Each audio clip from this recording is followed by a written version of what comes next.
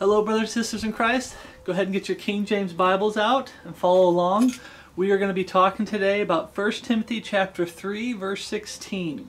Okay, this is going to be part one of a series of studies because someone asked me to do a study on 1 Timothy chapter 3, verse 16. So let's read it real quick. So turn to 1 Timothy chapter 3, verse 16.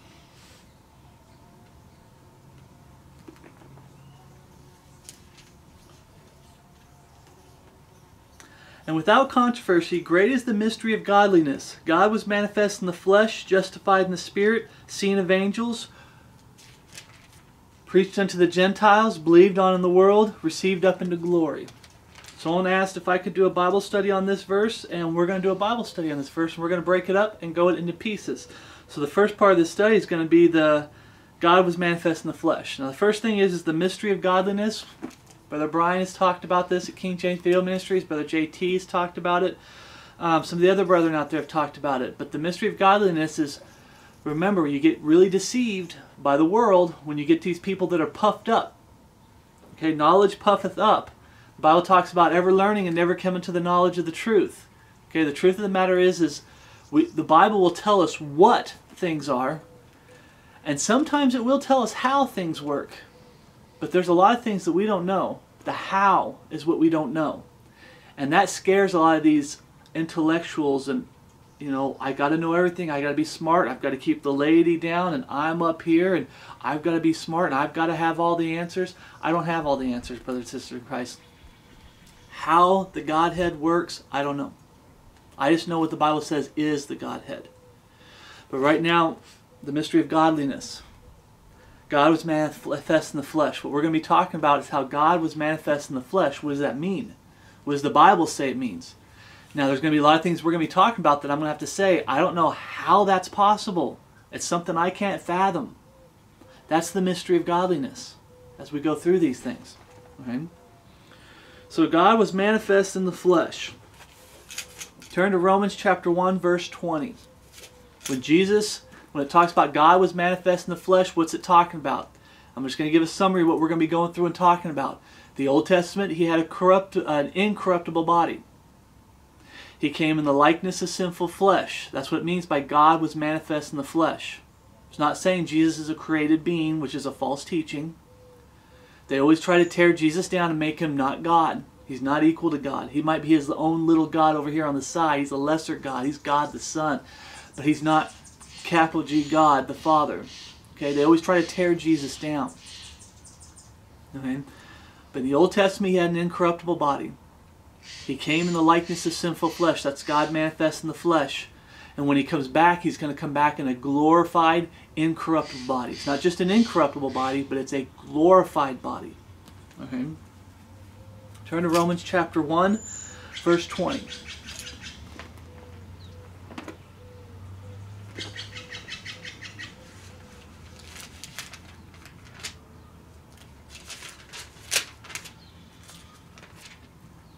I can hear chickens down the hillside. Looks like they're being attacked. Romans 1:20.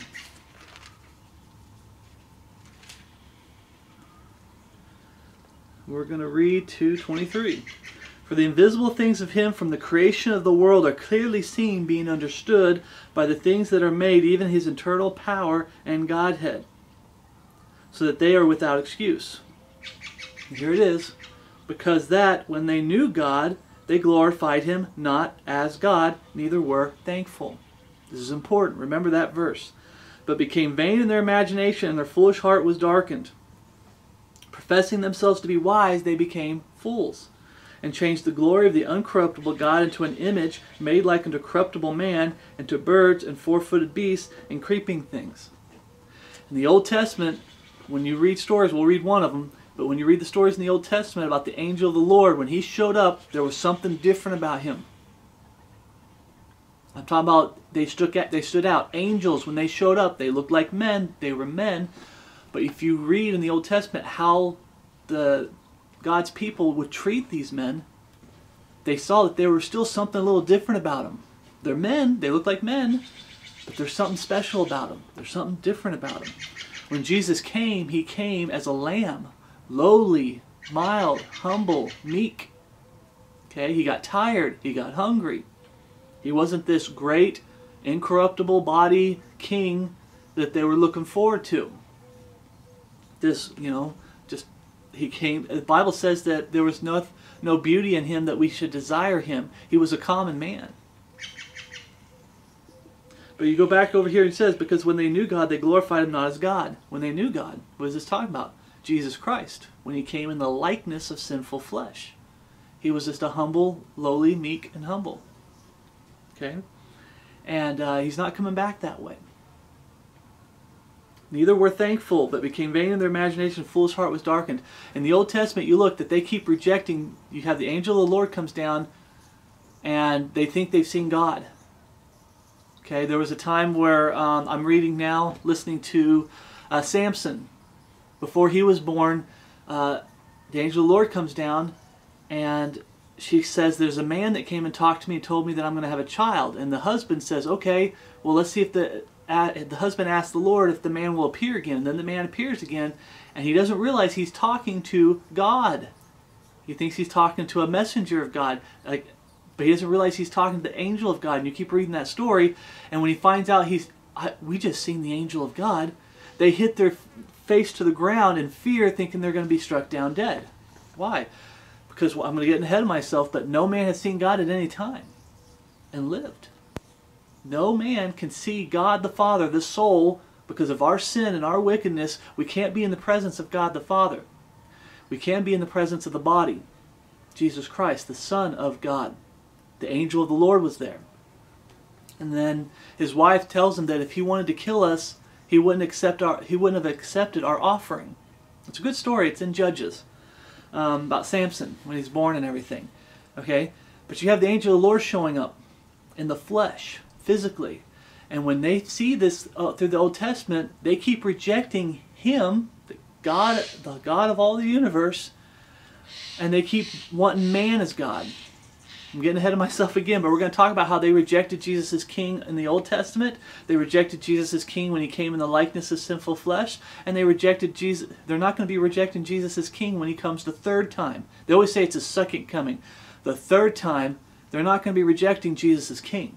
He's going to come and rule with the rod of iron. And he's not coming in the likeness of sinful flesh. He's going to be coming in an incorruptible body, but not just an incorruptible body like the Old Testament. He's coming in a glorified, incorruptible body. Right? 1 Samuel 8:1. Let's go back to the first time they rejected Jesus. What body was he in when they rejected Jesus the first time as being king? 1 Samuel 8. This is the Old Testament.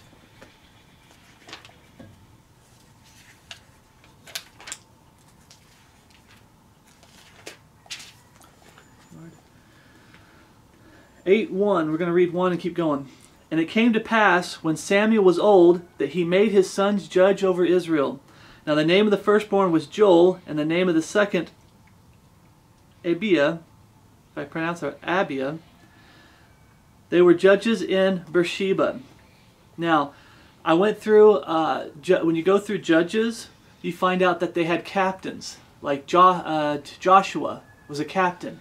And then they'd have people that God would raise up to be captains over them, to judge them, and judge Israel. Okay? And that's what we're getting to here. And his sons walked not in his ways, but turned aside after lucre, and took bribes, and perverted judgment.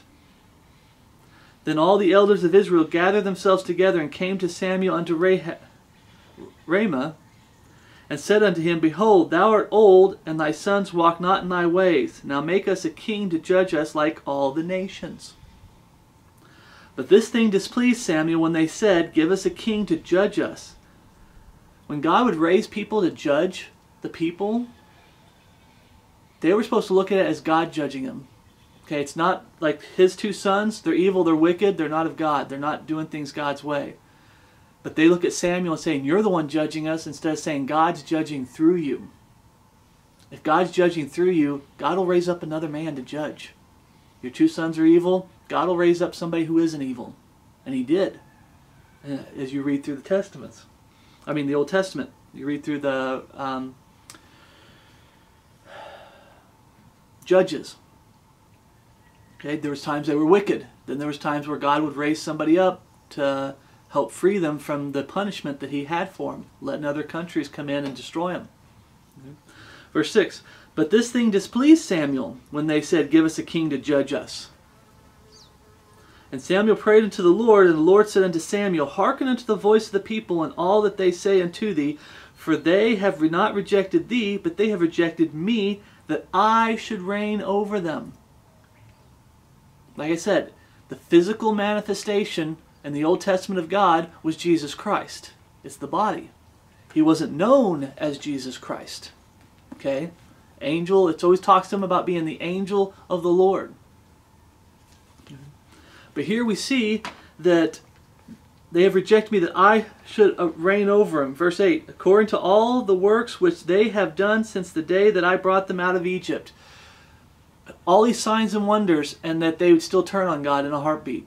After everything God did, proving himself that he is God fully and completely, all those plagues in Egypt, brothers and sisters in Christ, they were an attack on the Egyptian gods. God Almighty, you know, the Most High God to the Gentiles, back in the Old Testament with Nebuchadnezzar, but God Almighty proved that he's God. You know, he's King of Kings, Lord of Lords. He's God fully and completely. And they still kept turning to false gods. They kept turning to the world, complaining, whining. Brought them out of Egypt even unto this day, wherein they have forsaken me and served other gods.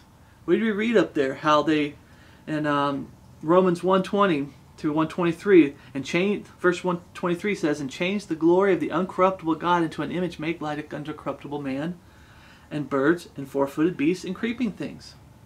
They kept going to other gods. No matter how much the Lord proved himself to them, you'd get over time, people will be born and raised that wouldn't know God. But even when they brought him out of Egypt, there was people that saw all the great things he did and would still reject him for false gods. So do they also unto thee. Now therefore hearken unto their voice. Howbeit yet protest solemnly unto them, and show them the manner of the king that shall reign over them.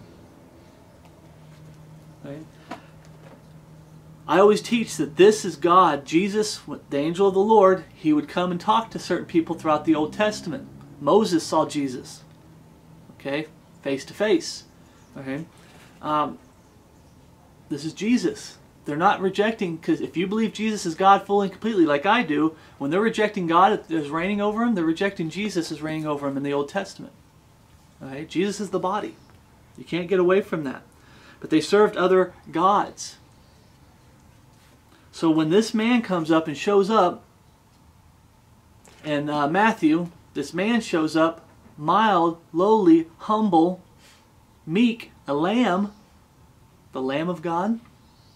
He came in the likeness of sinful flesh. He grows old. He gets tired. He gets hungry. He's like one of us. He can't be God. He can't be God. And a lot of the people there didn't want him to be God. Why? Because they didn't want him to be God in the Old Testament. They didn't want God ruling over him and reigning over him. Right? They didn't want him to be God when the second time he came. But the third time, I always teach this, you know, I'm not into sports, but the whole saying about 3 strikes and you're out. The third time that Jesus comes back in his glorified, incorruptible body, there is no choice. He's going to rule with a rod of iron. He's going to prove it. He's king. He's God. King of kings. Capital K king of lowercase k kings. Capital L Lord over lowercase l lords. He's God fully and completely. And he's going to rule and reign for 1,000 years. Turn to John 1:18.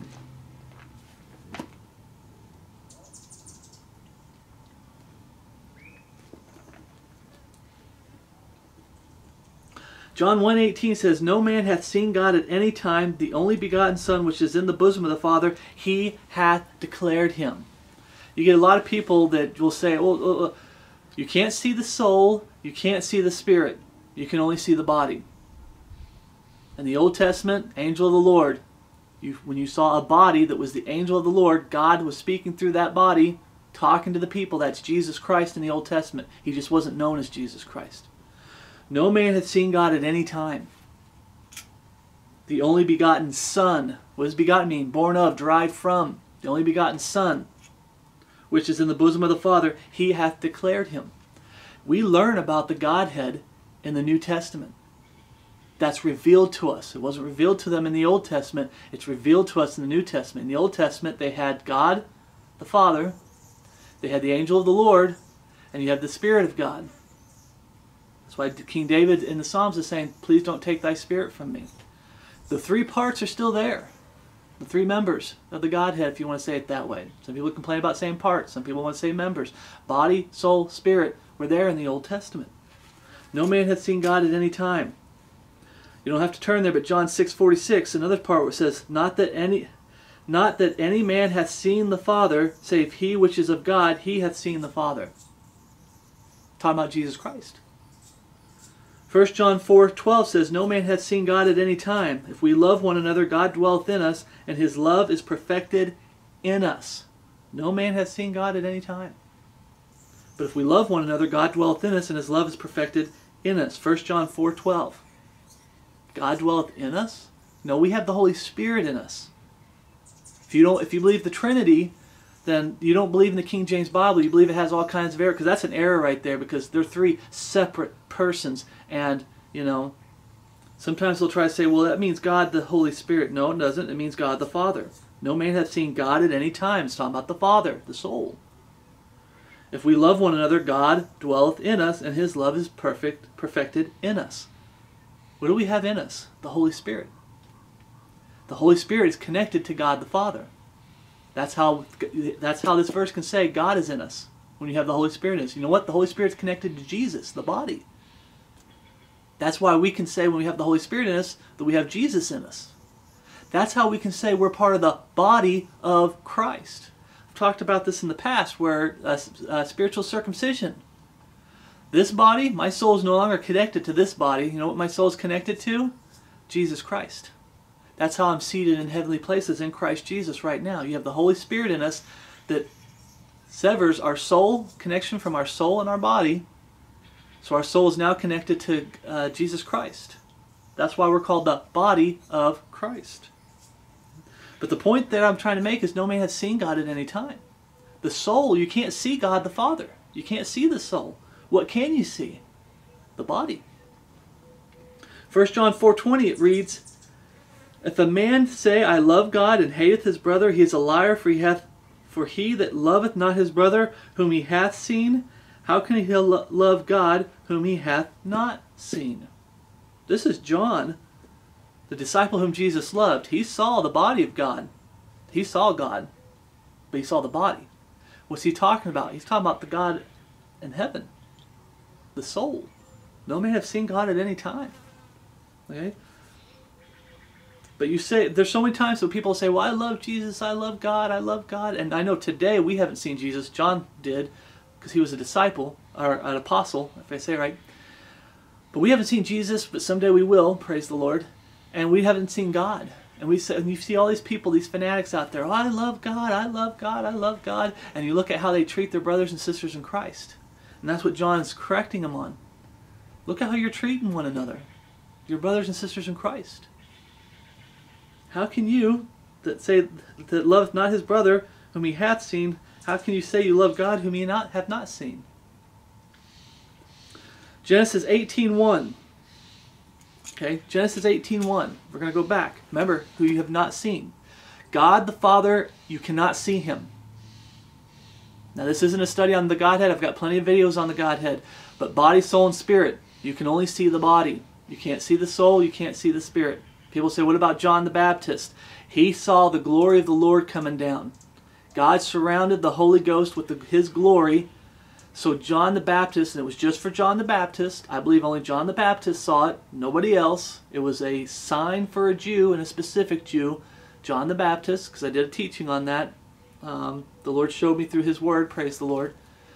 But remember how the glory of the Lord manifests itself. Fire, smoke, or cloud, or light.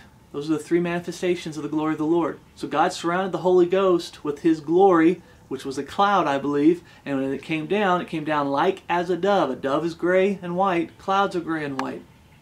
And the way the cloud was moving as it came down, it looked like a dove. It wasn't a dove. It was like as a dove. Okay? Remember, you can't see God. In the Old Testament, Jesus had an incorruptible body. We're going to read about that. Genesis 18:1.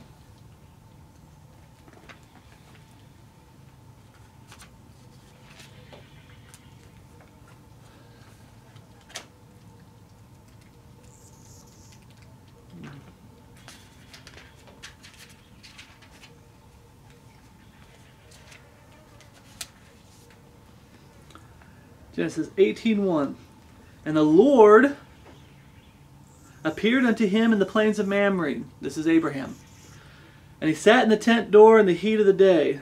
And he lifted up his eyes and looked, and lo, 3 men stood by him. The Lord appeared. Remember, no man had seen God at any time. That goes clear back to the Old Testament. So who are they seeing? It said the Lord appeared to him. What do we learn in 1 Corinthians 8:6? There's but one capital G, God the Father, and one capital L, Lord, Jesus Christ. And the Lord appeared to him. That's the body. And he lifted up his eyes and looked, and lo, 3 men stood by him. It's a man. The body of Jesus, of God, Jesus Christ, is a man. I know it's hard for some people. It's a man. And when he saw them, he ran to meet them from the tent door, and bowed himself towards the ground, and said, My Lord, if now I have found favor in thy sight, pass not away, I pray thee, from thy servant. And at first, some people will try to say, well, it's a ghost. It's just a ghost. You know, it's just an apparition, or just a figment of Abraham's imagination. You know, God's just given him a vision. It's a vision. No, it's a physical body. Let's keep reading. Let a little water, I pray you, be fetched, and wash your feet, and rest yourself under the tree. So he washed their feet. That's physical. And I will fetch a morsel of bread, and comfort ye your hearts, after that ye shall pass on. For therefore are ye come to your servant. And they said, do as thou hast said.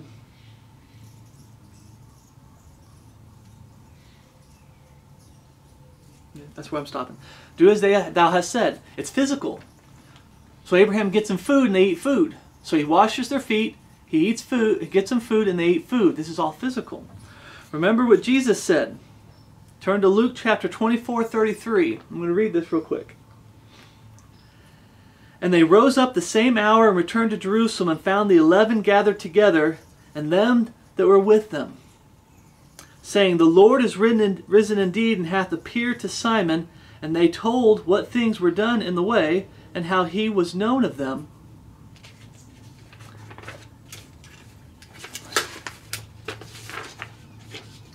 And breaking of bread.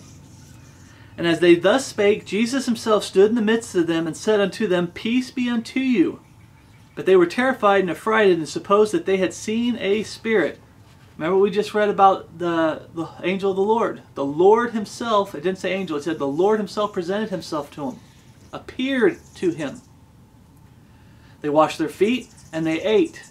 This isn't a vision. Abraham's not sitting there having this vision like it's a dream, like when you get to daydreaming, or you're asleep and you're actually dreaming. No, this is real. How do we know? Let's keep reading. They think they're seeing a spirit. Maybe it's a vision. Maybe I ate something bad and it's messing with my head. No.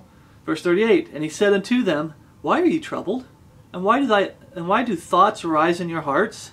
I'm not trying to add to scripture. That's why I just said that. Thoughts arise in your heart. Maybe I ate something bad. Maybe I'm seeing things. Maybe I need to clean my glasses. What? Huh? Is that a ghost? Is that a spirit? Why do thoughts arise in your hearts? Behold my hands and my feet, that it is I myself. Handle me. What did Abraham do? He got water for him to wash his feet. Handle me. And see, for a spirit hath not flesh and bones, as you see me have. It's the body. Let's keep reading. Verse 40. And when he had thus spoken, he showed them his hands and his feet. And while they yet believed not for joy, and wondered, he said unto them, Have ye here any meat? And they gave him a piece of a broiled fish and of a honeycomb, and he took it and did eat before them. What do we read in Abraham? He washed their feet. Here's Jesus, touch me. Touch my hands, my feet. Know that I'm real. Then what did Abraham do? He gave them food. And they did eat.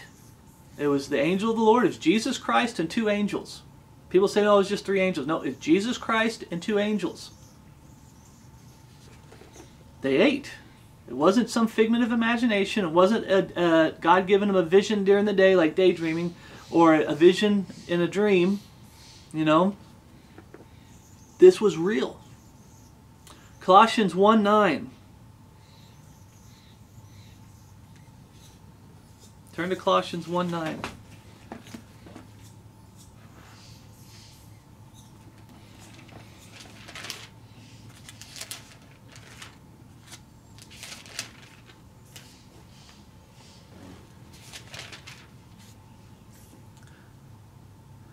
For this cause we also, since the day we heard it, do not cease to pray for you and to desire that ye might be filled with the knowledge of His will and all wisdom and spiritual understanding. See, God gives us understanding. But sometimes we're not going to always know how things work. I don't know how it works in the Old Testament. How things work. Okay? You had the angel of the Lord. In the Old Testament you read about Moses, the burning bush. It says the angel of the Lord was in the bush. But it was the Holy Spirit that's in the bush. Remember, you can't see the Spirit. So how does God make the Holy Spirit manifest sometimes? Physically. Fire, cloud, smoke, light. The Holy Spirit was in the bush. It was burning. And we learn in the New Testament that whatever He heareth, that shall He speak. So it was the angel of the Lord speaking through the Holy Spirit, who is God. The angel of the Lord, who is God, speaking through the Holy Spirit in the burning bush to Moses. Let that sink in. There's the Godhead in the Old Testament right there. How does it work? I don't know. Great is the mystery of godliness. I can only tell you what is. Jesus is, and we're going to get here, the image of God. He's the physical image of God, and He had a body in the Old Testament that was incorruptible. Verse 10. That ye might walk worthy of the Lord unto all pleasing, being fruitful in every good work and increasing in the knowledge of God. See, God wants us to know more about Him. He's revealed more and more of Himself to me as I stay in His Word and I study His Word, and He'll do the same thing for you, brothers and sisters in Christ. Why is it such a hard understanding? There's a lot of false teaching out there. Jesus is a created being, which means Jesus wasn't there in the Old Testament. No, we're going to get into it. I know this is we're kind of going around a little bit, but we're going to get into the body that was created, the likeness of sinful flesh. But Jesus was there in the Old Testament. Jesus was there from the very beginning of the world. Remember John 1:1. In the beginning was the Word, capital W Word. And the Word was with God, and the Word was God. And people can't handle that. Body and soul connected. They're one. You have the body in the beginning, you have the soul in the beginning. And they're connected, making them one. That's why it says, and the Word was God. They try to teach in the Trinity that there's no connection. Yeah, there is. Jesus is not God the Father. God the Father is not the Holy Spirit. Holy Spirit's not Jesus. There's no connection. The Bible teaches all through the Bible there's connection. God wants us to know Him. He's given us His Word. He's given us the Holy Spirit, His Spirit, the Spirit of God in us that will bring us into all truth so we can know our God, our Lord and Savior better. And you got people out there that are trying to confuse you. Stick with the Word of God. Trust the Lord. Believe in His Word. Stay in this book, reading it all the time. Verse 11. Strengthen with all might according to His glorious power, unto all patience and long-suffering with joy and fullness. Giving thanks unto the Father, which hath made us meet to be partakers of the inheritance of the saints in light. We now get to be inheritance with the Jewish people. Okay. Who hath delivered us from the powers of darkness and hath translated us into the kingdom of His dear Son. Capital S Son. Talking about Jesus Christ. So talking about God the Father wants us to know Him more through who? Jesus Christ. The body. The capital S, Son of God. Of God. Connection. In whom we have redemption through His blood, even the forgiveness of sins. Verse 15, who is the image of the invisible God, the firstborn of every creature. For by Him were all things created that are in heaven and that are in earth, visible and invisible. Remember what I just mentioned, John 1. In the beginning was the Word. Jesus was there from the very beginning. He created all things, visible and invisible, whether they be thrones or dominions or principalities or powers. All things were created by Him and for Him, and He's before all things, and by Him all things consist. And He is the head of the body, the church, who is the beginning, the firstborn from the dead. When it talks about He's the... People always get there and say, well, what about where it says He's the firstborn of every creature? He was the first one to be raised. Okay, as far as the death, burial, and resurrection of Jesus Christ, He opened the door, the path. He went the direction that we have to go. You have to get saved. He went down to Abraham's bosom and led captivity captive and freed all those people. Okay, it took the blood of Jesus Christ to save the world. He started it. We follow. Firstborn. Now it says He's the head of the body of the church, who is the beginning, the firstborn from the dead. That's why the Bible always clears itself up. Well, it says here He's the firstborn. That means He was created, right? No, it's talking about His death, burial, and resurrection. He's been given a glorious body. The Bible talks about, I'm getting ahead of myself, that when we see Him, we will be like Him. Okay? He's not that lowly lamb anymore. He's not that likeness of sinful flesh when He comes back. And neither will we when we come back with Him. That in all things He might have the preeminence. For it pleased the Father that in Him should all fullness dwell. The soul is, God the Father is in Jesus Christ. To wit that God was in Christ. That's in the Scriptures. God was in Christ. God the Father, which is the soul, was in Christ. The Holy Spirit, the Spirit of God, was in Him. Okay, the fullness dwell. And having made peace through the blood of His cross, by Him to reconcile all things unto Himself, by Him, I say, whether they be things in earth or things in heaven. There we see the blood of the cross. Okay, the image. He's the image of the invisible God. Once again, the body. God was manifest in the flesh so the world could see Him. Jesus Christ. If Jesus did not come in the likeness of sinful flesh, God manifest in the flesh, He couldn't bleed for us on the cross. He couldn't take on the sins of the world. What do we read right there? It says, and having made peace through the what? Blood of the cross. By Him to reconcile all things unto Himself. By Him, I say, whether they be things in earth or things in heaven. All things. He planned this out from the very beginning, brothers and sisters of Christ, to die on the cross. He came to be their king in an incorruptible body in the Old Testament, and they rejected Him. He came in the likeness of sinful flesh. I'm getting ahead of myself, but talk about the first Adam. He's the second Adam. He came in the likeness of sinful flesh, and He was perfect. Adam was perfect. He wasn't in an incorruptible body. He had to eat from the tree of life to sustain him. But he was innocent. He was perfect until he ate and became incorruptible, or became corruptible when he ate from the tree of the knowledge of good and evil. Okay, that's why Jesus is referred to as the second Adam. He came and he was like the first Adam, perfect. There's no tree of life, so he grows old, but he's perfect. Mm-hmm. Since we're talking about Adam, let's talk about Adam. Okay, I didn't put this in my notes, but you go to Adam, you go back to Genesis chapter 2, I think it is, where it talks about he's creating Adam. He creates Adam in the image, and it says, "Let us make man in our image, in our likeness." Okay, two things. I've always taught this, and you have brothers and sisters in Christ. Some of them out there really get on to me because they still like to say everybody was made in the image of God. Well, I hate to tell you this, brothers and sisters in Christ, I'm not made in the image of God. A lot of you go, what? No, I'm made in the likeness of God. Well, what image are you made in then? I'm made in the image of Adam after he fell. That's the image I'm made in. Okay, this is a whole other study. I don't want to get into it. Maybe some other time, if the Lord willing, we can get into it.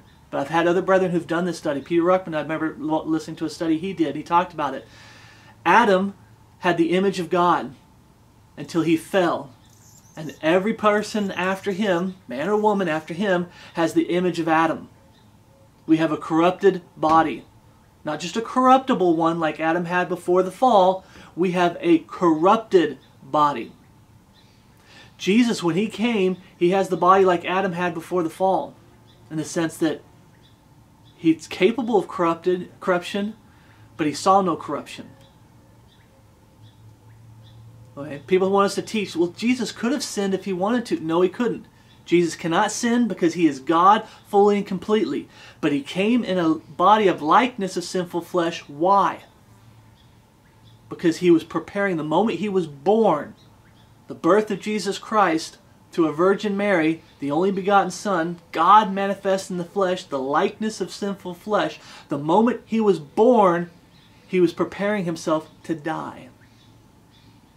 He was preparing himself to die on the cross to take on the sins of the world. His old body in the Old Testament, because you ask yourself, well, why didn't he just come back like he did in the Old Testament? Why didn't he come back the second time, what I call the second time, but some people say the first time? Why didn't he come back that time like he's going to come back at the end of time of Jacob's trouble? He came the way he did because he planned on dying for the sins of the world. He knew what he had to do. He had it all planned out. This is God. He has it all planned out, brothers and sisters of Christ. Trust him. Believe in him. That image that the Bible's talking about in Genesis, let us make man, it's talking about man, not mankind, man. And I've already done a study on it where it shows separation. Man created he him, man and woman created he them. Two separate creations. Man was created in the image of God. God is a man, Adam is a man. Okay? That's the image. An image is something that you can physically see. And I keep preaching this, brothers and sisters of Christ, and there still get people that fight me on it. What did we just read? Verse 15, Colossians 1:15, who is the image of the invisible God. God is invisible, the soul, but the body isn't. Image is always something you can physically see. Adam was made in the image of Jesus Christ. Image is talking about the body. His body was like Jesus Christ. He's a man, Jesus Christ is a man. Okay? That's the image there. Body, soul, and spirit. So when it says God was manifest in the flesh, it's not saying Jesus is a created being. It's saying that Jesus gave up his incorruptible body so he could come down here and be created in a body of that's likeness of sinful flesh. That body that's likeness of sinful flesh was created. But he had a body in the Old Testament. Okay.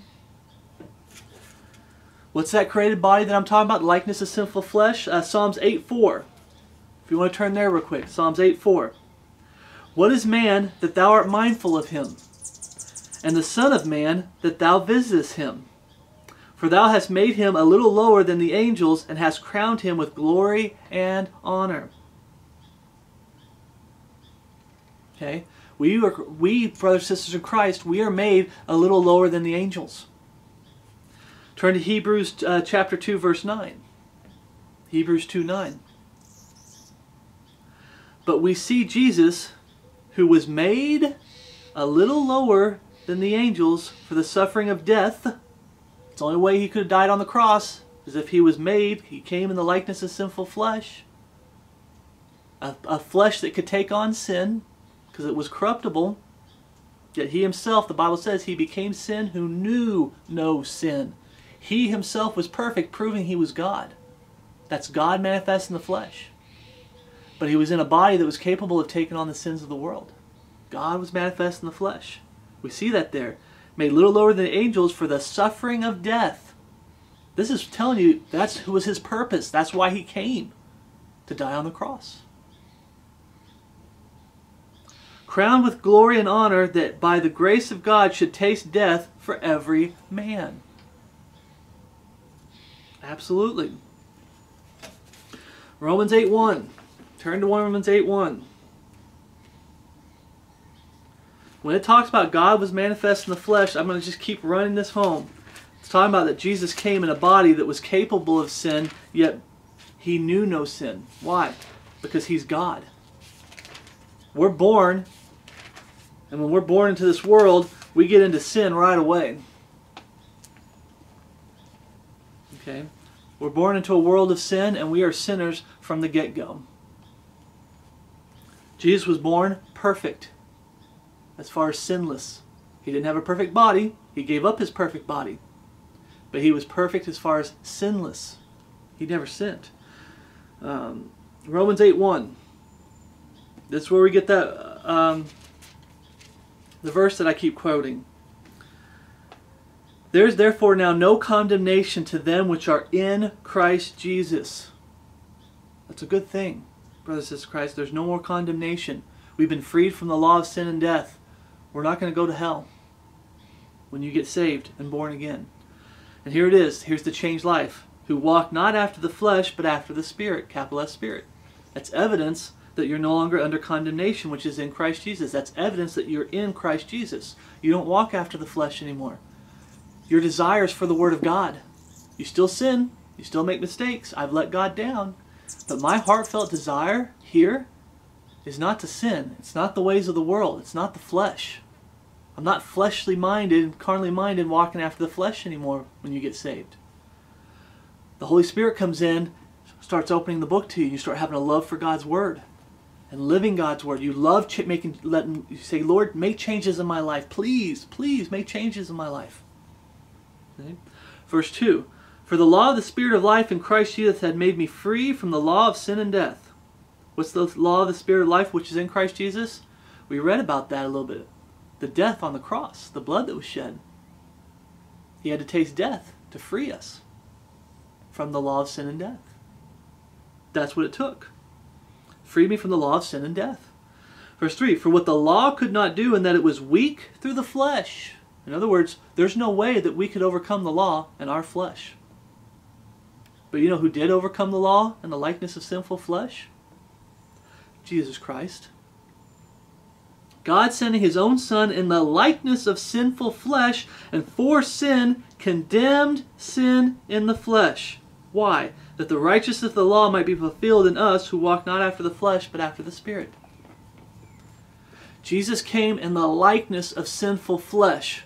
Why? So He could overcome the law of sin and death for us. God knew from the very beginning we couldn't overcome the law of sin and death. There's nothing in my hands I bring, simply to the cross I cling. There's nothing in my hands I bring. I can't do any good works to make up, to satisfy the law of sin and death. There's nothing I can do to make that payment. But there's something Jesus did for us. And that what breaks my heart is what's going on today. We're in the last days. Most of the people don't want Jesus Christ. They refuse to repent. They refuse to have sorrow in their heart because their sins are the reason He had to die on that cross. And they don't have that sorrow. They refuse to repent. They refuse to give up their carnally minded and walking after the flesh. Pleasures of the flesh, pleasures of sin. Sin for a season. They don't want to give that up. And we've got a lot of false converts today. Turn to 2 Corinthians 5:17. But we see there, that's where I get that verse from, and I say it a lot. The likeness of sinful flesh. That's what was created. He had to come and had to give up His incorruptible body to come in the likeness of sinful flesh so He could take on the sins of the world. The moment He was born, brothers and sisters in Christ, He planned to die for us. There's prophecy in the Old Testament prophesying all of this. Why? Because it was the only way. Jesus is in the garden praying, saying, Lord, if it be possible, take this cup from me, but not my will, but your will. People say, well, why would He say that if He was God? He was saying it for our benefit, which is why it's written down. To let us know that There was no other way. That's why that was there. Jesus did a lot of things for our benefit so we can know Him better. And understand there was no other way. He had to come in the likeness of sinful flesh. God the Father was manifest in the flesh. And when you say Jesus is not God the Father, you're saying that's not God manifest in the flesh. There's only one capital G, God the Father. 2 Corinthians 5:17.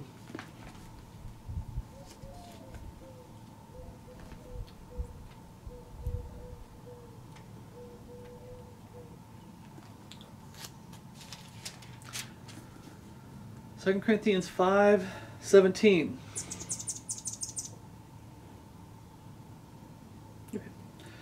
Therefore, if any man be in Christ, he is a new creature. Remember, he's the firstborn and we're to follow. He was the old man that took on all the sins of the world. Now remember, he was sinless, but the old man that took on the sins of the world was dead and buried. God manifest in the flesh. The new man is raised. The glorified body of Jesus Christ. Incorruptible. Son of the living God. Okay? Firstborn. Now we're to follow that suit. If any man be in Christ, he's a new creature. Our old man that is sinful and wicked, not taking on the sins of the world, we are sinful and wicked. The old man is dead and buried with Jesus Christ. And the new man is raised. We're to follow suit. There is therefore, if any man be in Christ, he's a new creature. Old things are passed away. Behold, all things have become new. New creature in Christ Jesus. If any man be in Christ, he is a new creature. Verse 18. And all things are of God, who hath reconciled us to Himself by who? Jesus Christ, the body. And hath given to us the ministry of reconciliation. Verse 19. This is where I get this, brothers and sisters, Christ, because you heard me say it, that God was in Christ. The Bible says it. To wit, that God was in Christ, reconciling the world unto Himself, not imputing their trespasses unto them, and hath committed unto us the word of reconciliation. Now then, we are ambassadors for Christ, as though God did beseech you by us, we pray you in Christ's stead. Be ye reconciled to God. We pray you in Christ's stead. How many times do we pray for brethren, how many times do we pray for loved ones, family, friends? My daughter, my mom, my grandma almost went through surgery and could have died. And I pray for her every opportunity. Lord, give her every opportunity to get saved. We pray for them to be reconciled to God. Neighbors. Okay. False converts.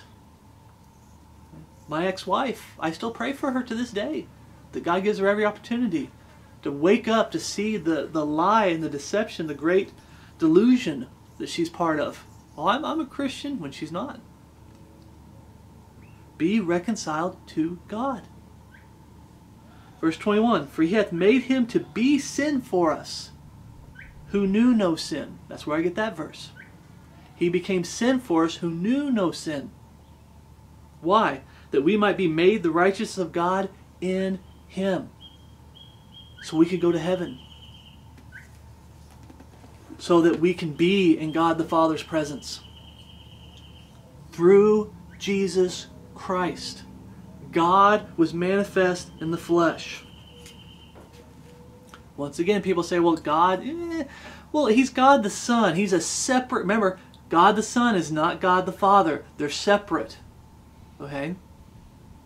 God the Father is the soul. We've proven what a body is. A body can eat. Okay? You can touch a body. Touch my hands, my feet. Wash my feet. Jesus went around washing the feet of the disciples, or the apostles. We talked about Abraham washing the feet of the two angels and Jesus Christ. But he was known as the angel of the Lord, or just Lord. When the Lord appeared to him. Anytime He appears, the Lord appears in the flesh, it's Jesus Christ. Okay? What else does the body do? It bleeds. I bleed. You bleed. Guess what? Jesus bled when He died on the cross. Not just Jesus, but God. I know it's hard for some people. Turn to Acts 20:28. Acts 20:28.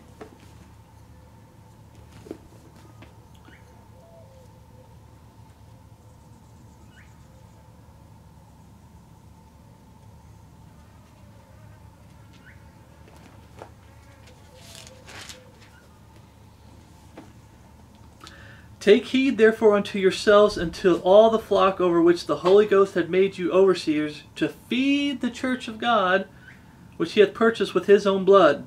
For I know this, that after my departing shall grievous wolves enter in among you, not sparing the flock.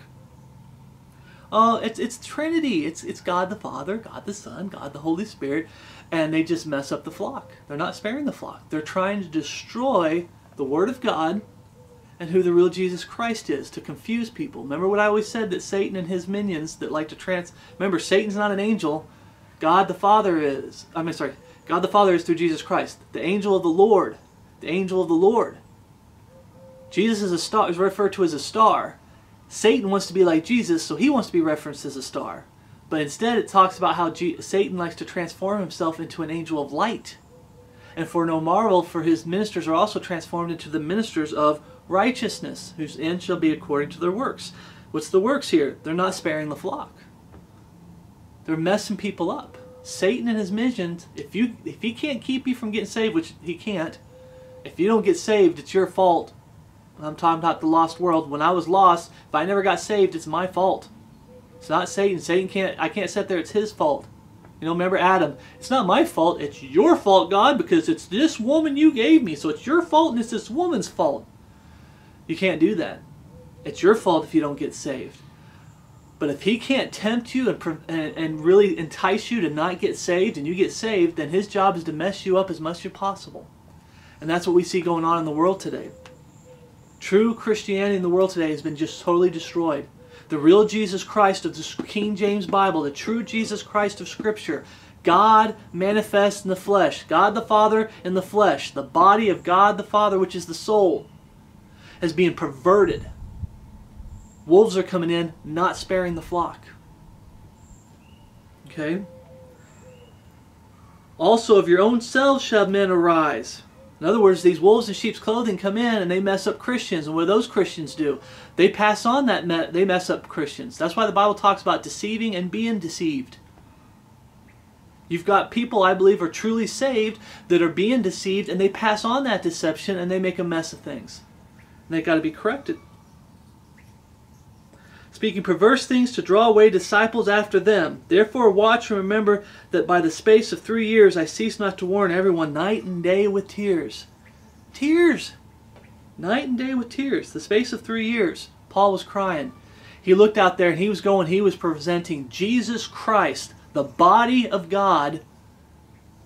Jesus Christ, who is God fully and completely. He was out there watching people get saved, preaching the true plan of salvation, repentance towards God, faith in our Lord Jesus Christ, confess both in prayer and ask God to save you. He's preaching truth, and he comes back to check on them to see how they're doing, and wolves have come in and just totally destroy almost all the work he does. And he's crying night and day with tears for 3 years. He has to go and have to pick up the pieces, and he's got to correct him. That's why you read 1st and 2nd Corinthians. He's really correcting him. Because someone else came in and messed him up. Galatians, he's got to go back in there writing letters, and he's got to come back and visit them. Hey, what you're doing is wrong. Don't you even remember what I told you? The true plan of salvation? These people coming in telling you got to do works in order to be saved. 1st, 2nd Corinthians, you got these people coming in telling you there's no changed life. You can live however you want and do whatever you want. That's not the Jesus that died on the cross. The God of all the universe that died on the cross for sins. If he died for sins, why aren't you making sins a big deal? Oh, sin's not a big deal. There's no changed life. And he's coming in there and it's like he's seeing everything. They're not worshiping the Jesus that he preached. That's why he talked about if any man preach another Jesus that we have not preached, or another gospel that we have not preached, or receive another spirit that we haven't received. And then John, the disciple whom Jesus loved, talks about the Antichrist spirits in the world. They're receiving an Antichrist spirit that's faking the Holy Spirit. It's a counterfeit. And Paul's like, you guys are not, it's like, he's crying night and day with tears. It's frustrating. Brothers and sisters in Christ, it's frustrating for me, and I've only been in ministry for what, 3 years? There's brethren out there that have been in ministries for 12 years, and they're frustrated. I was listening to Peter Ruckman, ministry for 62 years, and he's frustrated. He's telling people what to do as far as this is the book, you need to get in the book, and you need to know this book as much as you're supposed to know this book. And you need to study it, you need to live it. And he comes back and they're all messed up. It's like he's got to start all over. It's frustrating. But we read there that it says, feed the church of God, which he hath purchased with his own blood. It's talking about Jesus Christ. God there is talking about the Father, the soul, but it was his body that was crucified on the cross. Jesus Christ. Isaiah 53:5 says, but he was wounded for our transgression. He was wounded for our transgression. He was bruised for our iniquity. The chastisement of our peace was upon him, and with his stripes we are healed. The blood of God is the only blood that can wash our sins away. If Jesus is not fully and completely God, God was manifest in the flesh. If Jesus is not God the Father, his blood could do nothing for you. And we get so frustrated when we try to preach to people that still refuse to let go of the pagan Trinity. Oh, no, it's God in three persons. The biblical definition of person is you have to have a body, you have to have a soul, and it's always referred to someone who's living. Body, soul, spirit, to be called a person. And when you ask them, do you believe the Holy Spirit has a body, soul, spirit of his own? They'll say, no, I don't believe that. Then why are you using the word person? It's like you're dealing with people that are brain dead. Why are you using the word person? Persons, plural. Well, the biggest thing that they're falling in, I'm not saying I hate them or anything, please forgive me, brother. I get frustrated, I get angry at this. What's going on is they've been taught that they can change definitions. Well, it's wrong to add to or subtract from the Word of God, which anytime you change definitions, it's going to lead to you adding and subtracting from the Word of God. It gets you to play God. But the biggest thing today that I see out there among the body of Christ is they like to change the definition of words. They even change the definition of words that aren't even in Scripture. Rapture. People get on to me. Why don't you use rapture?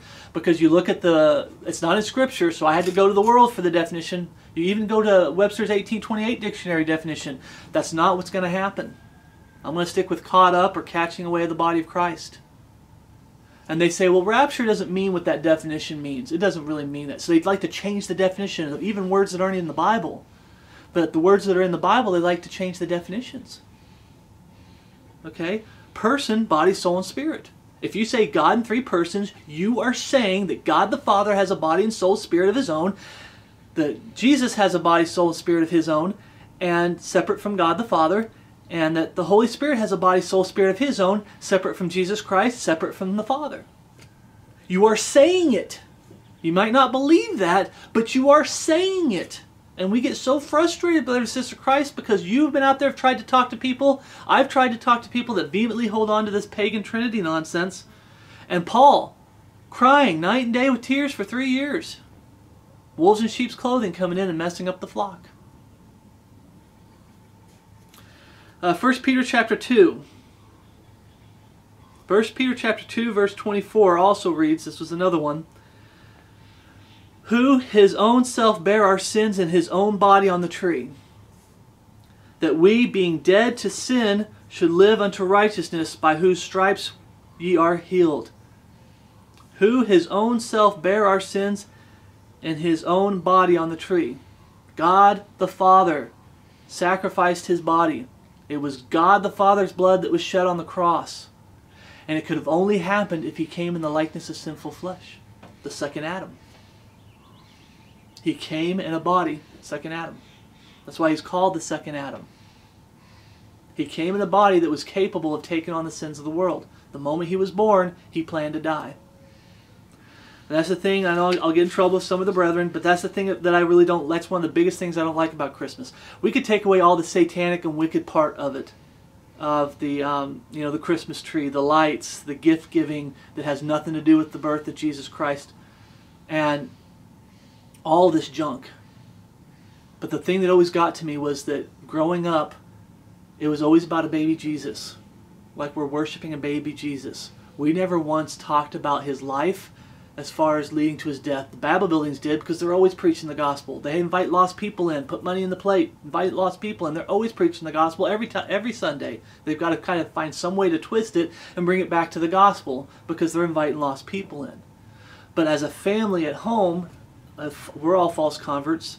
I was a false convert for most of my life. All my family was. We always worshiped a baby Jesus. Not once did we sit there and go, wait a minute.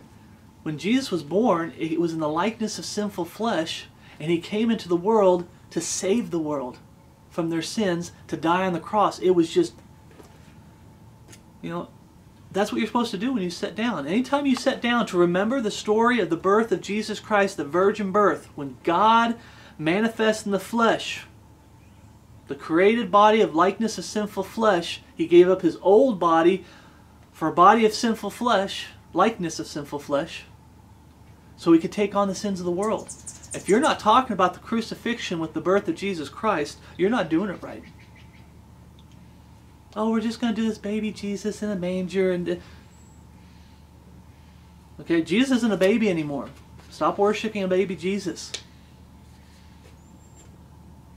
John 20:14. I'm sorry to go off on that. Please forgive me, brothers and sisters. I have no problem. If you want to sit there and you want to go over the birth of Jesus Christ on December or any other month of the year, but you want to sit down at a specific time of the year and say, I want to go over the birth of Jesus Christ, remember, remember, remember. His birth means nothing if you don't talk about his sacrifice and what he did for this world. He came in the likeness of sinful flesh to die for the sins of the world. That being said, what's he going to come back as? Is he going to come back as that lamb, that nice, gentle lamb that's just so fuzzy and cuddly and everybody wants to hug it and everything?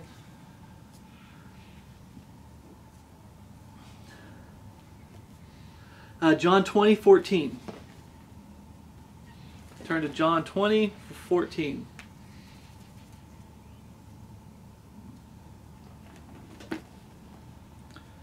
And when she had thus said, she turned herself back and saw Jesus standing, and knew not that it was Jesus. Jesus saith unto her, Woman, why weepest thou? Whom seekest thou? She, supposing him to be the gardener, said unto him, Sir, if thou hast borne him hence, tell me where thou hast laid him, and I will take him away. Jesus said unto her, Mary. She turned herself and said unto him, Rabboni, which is to say, Master. This is Jesus Christ after the crucifixion. Mary goes down, I think it's Mary Magdalene, going down, and she's gonna put ointment on the body and everything, but the stone's already rolled away, the tomb is empty, and she's wondering where they took her Jesus, her Savior. Okay, where they take her. And then if she realized, Rabboni, Master? It's like God's opening her eyes and she's seeing who it is. And this is Jesus, verse 17. Jesus said unto her, Touch me not, for I am not yet ascended to my Father. But go to my brethren and say unto them, I ascended unto my Father and your Father, and to my God and to your God. He hadn't ascended yet, so he's saying, don't touch me yet. He doesn't have that glorified body yet. Don't touch me yet. Okay. Turn to Philippians 3:21. What's this glorified body? Philippians 3:21. It's a precious promise to us. Philippians 3:21. Let's go back to 20. For our conversation is in heaven. We're seated in heavenly places in Christ Jesus. The Holy Spirit's in us. Opens this book to us. Our conversation's in heaven. Brothers and sisters in Christ, we need to keep reminding people every once in a while. We have to deal with this wicked world. We're here patiently waiting. We're doing the work of the Lord. Amen. But we should always be reminding each other that blessed hope. Our conversation's in heaven. That's where Jesus is, preparing a place. Did you know Jesus? Don't forget, Jesus is preparing a place for us. He's preparing a place for you. That blessed hope. He's going to call us home someday. If you grow old and you do the work of the Lord, and God kills you and says it's time to come home, you're going to get to go home and be with Jesus. You're going to get caught up one way or the other. Either soul or body and soul. I'm talking about in death, your soul gets caught up, or body and soul, catching away the body of Christ. Okay, we look for our Savior, the Lord Jesus Christ. For our conversation is heaven, from whence we look for our Savior, the Lord Jesus Christ, who shall change our vile body, that it may be fashioned like unto His glorious body. according to the working whereby he is able even to subdue all things unto himself. His glorious body. When we see him, we will be like him. I'm looking forward to that. But he has a glorious body now. He's got that incorruptible body now. He's back to being that Lion of the tribe of Judah. He always was, but I'm talking about he came as a lamb, and the reason he came as a lamb is because he knew he was going to die for the sins of the world. He planned it. He's not that lamb anymore. When he comes back, he's not coming back where it says God was manifest in the flesh. It's past tense. He's not coming back as a lamb. He's not going to be some big teddy bear that you can hug and everything. Okay? 1 John 3:2 says, Beloved, 1 John 3:2 says, Beloved, now are we the sons of God, and it doth not yet appear what we shall be, but we know that when he shall appear, Jesus Christ calls us home, we shall be like him, for we shall see him as he is. We shall be like him. That's where I got that. I'm just not making that up, brothers. It's in the scriptures. When we see him, we will be like him. The Bible talks about in a moment, in a twinkle of an eye, this corruption must put on incorruption, this mortal must put on immortality. When we see him, he's going to say, Philip Newton, there might be a pause, Philip Newton, to get my attention. I look up, and boom, dead in Christ rise first, they are incorruptible. And when they start going up, boom, we become incorruptible. And we look up and we see the dead in Christ already rising up, and then we which remain shall be caught up with them. To be with our Lord, be in the air and be forever with our Lord and Savior Jesus Christ. When he shall appear, we shall be like him. He's going to give us new bodies. We're not going to have these frail bodies anymore. 1 Corinthians 15:53. 1 Corinthians 15:53. We're almost done.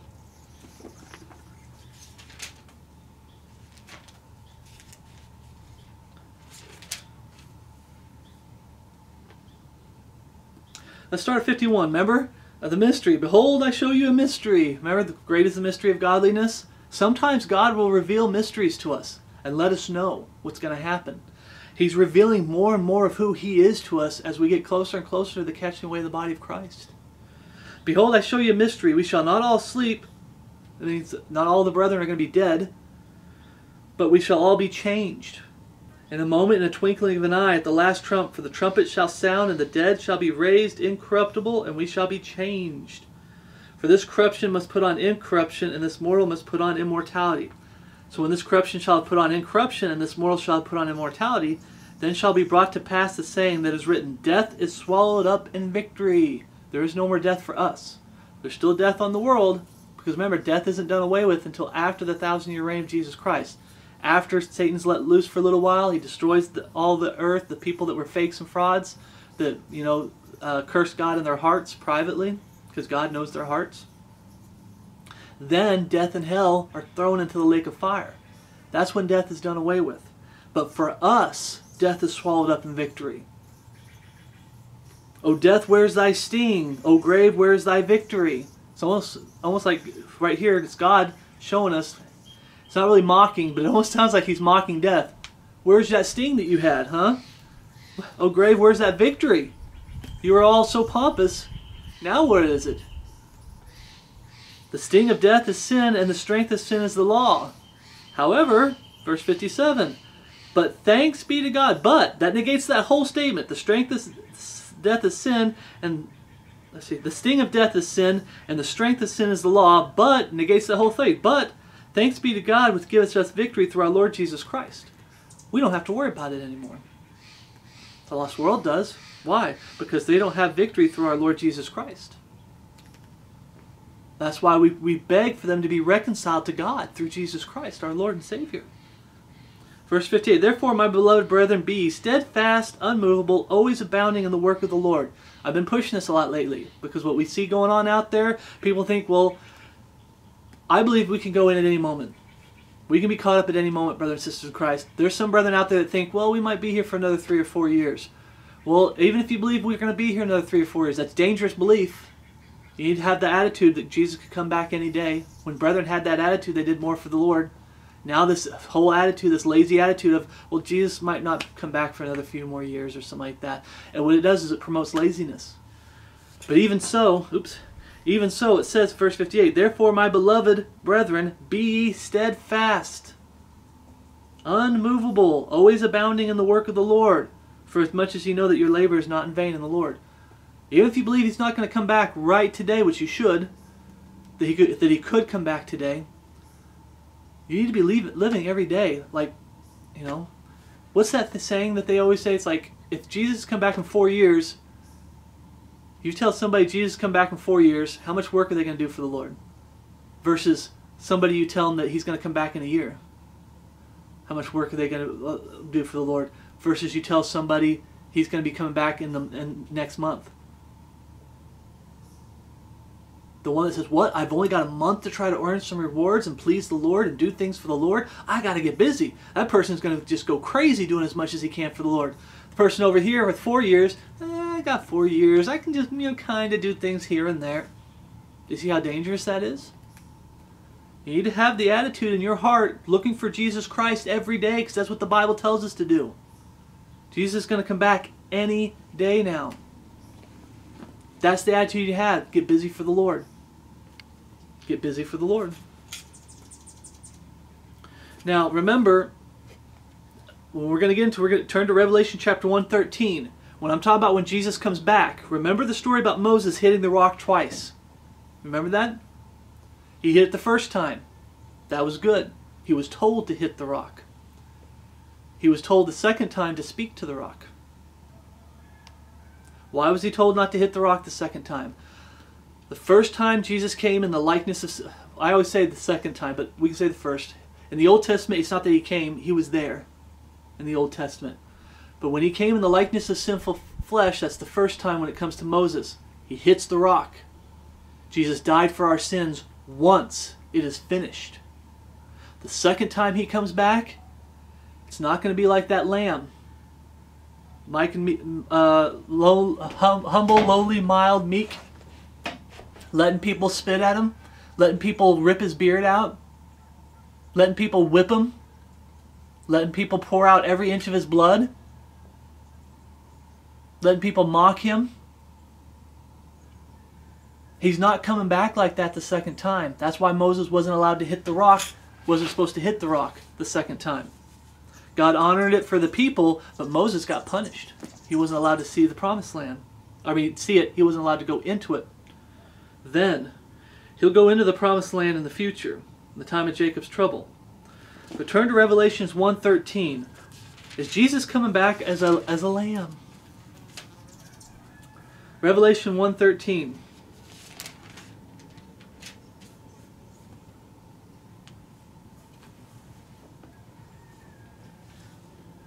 And in the midst of the 7 candlesticks, one like unto the Son of Man. Remember, John saw Jesus Christ. He walked with him. His head was in his bosom. He's the disciple whom Jesus loved. And when he sees this man, he's looking, he's like, he looks like him. Is that Jesus? It looks like him. Like unto the Son of Man, clothed with the garment down to the foot, and girt about the paps with a golden girdle.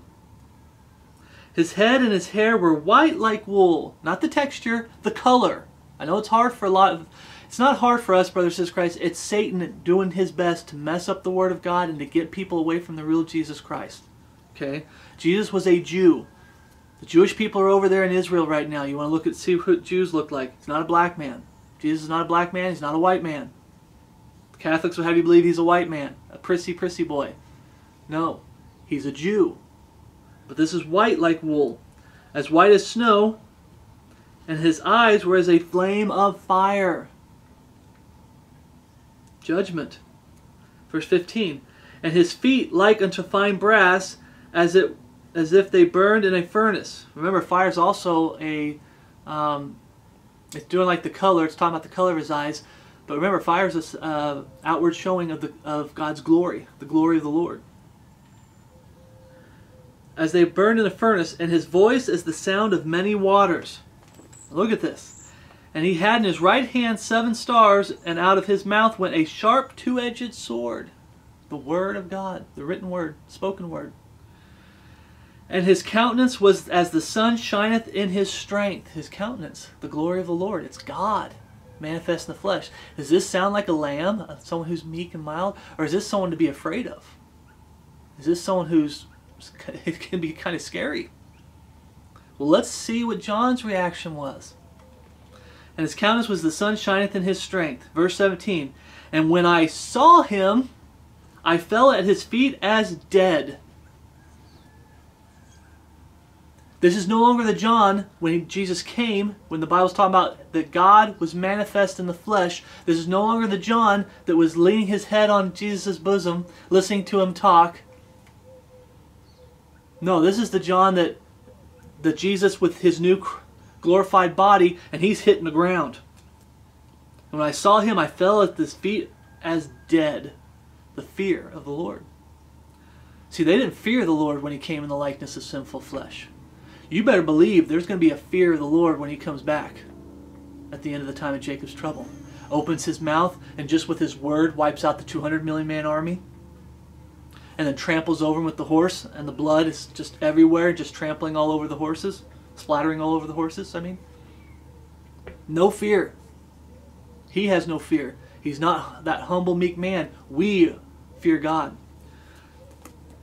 They, the lost world when he comes back, is going to fear him. And he laid his hand upon me, saying unto me, Fear not. I am the first and the last. Puts his hand on John and says, Fear not.